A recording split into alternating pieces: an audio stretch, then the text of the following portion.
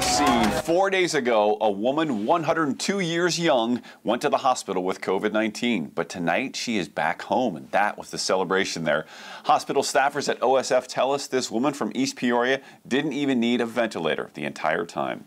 The nurse manager says she turned around quickly. All they had to do was give her some oxygen.